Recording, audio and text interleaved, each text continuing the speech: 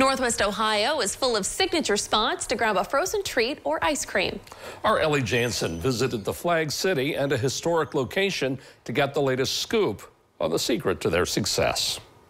Right here at the sweetest spot in Findlay, Ohio, you can find the staple ice cream shop, Dietsch Brothers. With a history like they have, it's no surprise that every scoop tells a story. Dietsch Brothers ice cream is nestled in the heart of Findlay and is known by many, but not just for their delicious treats. The local treasure has been crafting an experience that continues to keep customers coming back for more. We get them all the time. We get regulars in.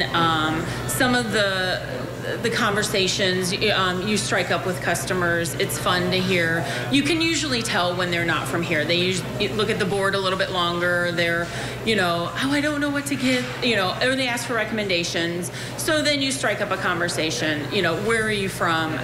And it's everywhere. The rich history of the family-owned business dates back to 1937, when ice cream shops were some of the most popular places around.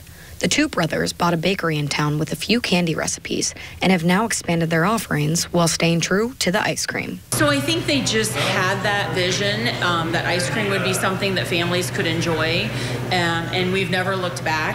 We've continued to increase the line. We have over 30 flavors. With over 80 years of experience, Dietsch Brothers has become a destination for generations of ice cream enthusiasts and chocolate lovers from far and wide.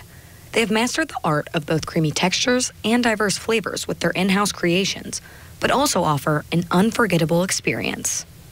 We just traveled here from Blue Hill, Maine, and then we heard about Dietsch's, and we couldn't miss it. When I first walked into the store, I thought it was just ice cream, so I was blown away. I mean, the first word I said was, whoa.